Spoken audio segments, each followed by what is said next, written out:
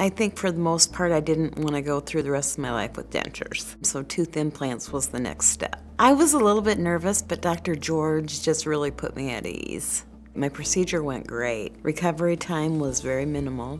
The surgery was to put the posts in, and so I had that done about 3 weeks to a month ago, and everything's great. Everything's looking great. Dr. George is wonderful. He has a knack for making you feel at ease with everything. Siouxland Oral Surgery is a really good place to go to. I would say if you're thinking about having it done, go for it. I would definitely recommend Siouxland Oral Surgery.